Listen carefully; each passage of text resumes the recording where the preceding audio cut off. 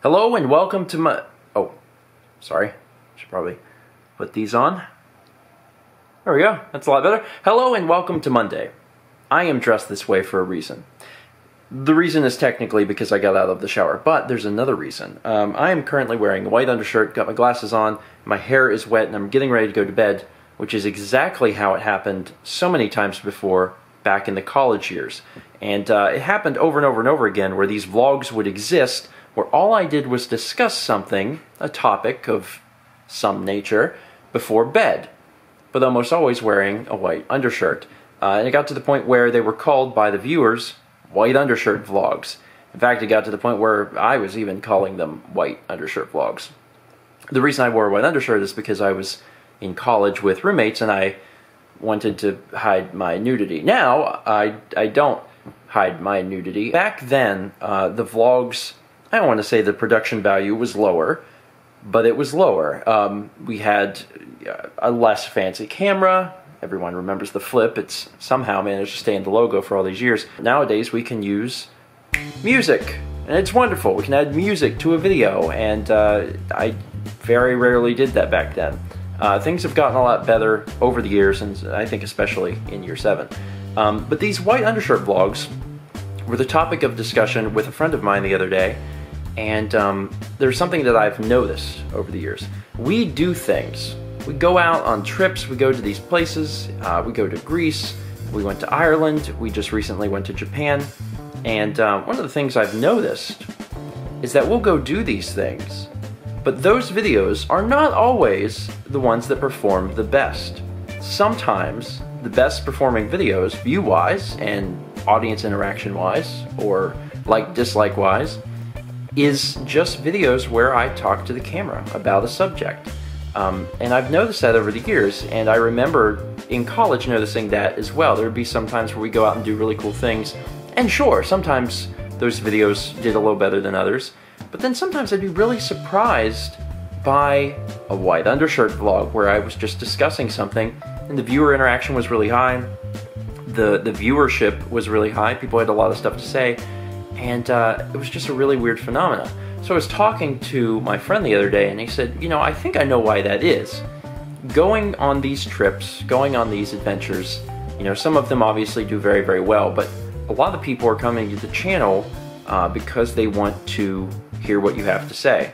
And when you go on these trips, on these vacations or whatever, sometimes you are very involved in that trip, but sometimes it's very little. You know, sometimes it's just kind of, you know, you're showing up and commenting on this or that, but you're showing a lot of scenery, a lot of locations, and even though it's very, you know, well done and very cool, a lot of people that are coming to the channel are there to see what you have to say about things.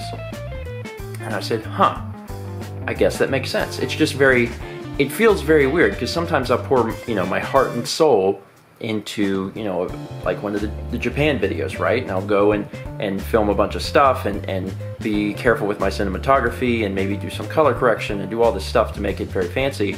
And then I'll just one night have the camera on and talk about something, talk about an upcoming video game or something. And that video does even better. And I know that's the nature of the internet, that's the nature of YouTube, that you can't really ever pinpoint exactly what's going to get better. But I'm starting to think that there may be somewhat a pattern here. I think that my friend might be right, that people may just be a little more interested in hearing what I have to say. Now, does that mean that I'm changing anything? No. No, that doesn't mean I'm changing anything. It's just an observation. I'm going to be honest, I really like the way I do things. I don't have a huge interest in changing how I do things. Occasionally there are vlogs where I talk to the camera. Occasionally there are vlogs where the subject is the cats. There's a lot of vlogs where we show off food or interesting beverages, sodas, etc. And then there are vlogs where we go on trips.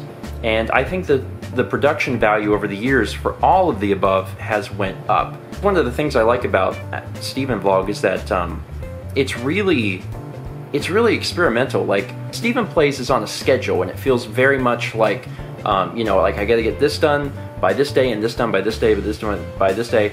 And because of that schedule, I view it in a very different manner than Steven Vlog.